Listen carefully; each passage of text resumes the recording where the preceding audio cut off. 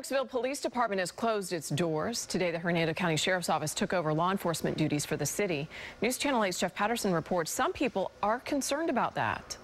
After more than 100 years of service by the Brooksville Police Department, today marked a new chapter for law enforcement inside the city. I do solemnly swear or affirm. There are now 9 new deputies for the Hernando County Sheriff's Office, but before they accepted this badge, each one of them wore a badge as a Brooksville police officer. I mean, it is quite a change. It's quite a change, but it's good.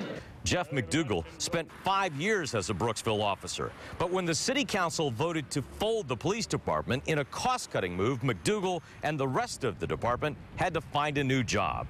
The Hernando Sheriff's Office has contracted with the city to take over. Guarantee it won't be any less service. We're going to do whatever we can to satisfy those citizens. Sheriff Al Nienhuis says they will assign 2 full-time deputies inside city limits 24 hours a day, 7 days a week.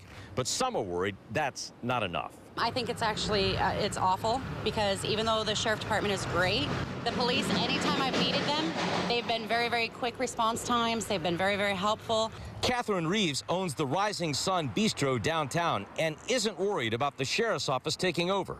Well, one of the things that I'm going to miss is we did know all the officers. You get to know them. They come in for lunch. It's a hometown. I love this place. Brooksville estimates closing this department and hiring the sheriff's office will save more than $1.5 million for the city every year. Jeff Patterson, News Channel 8.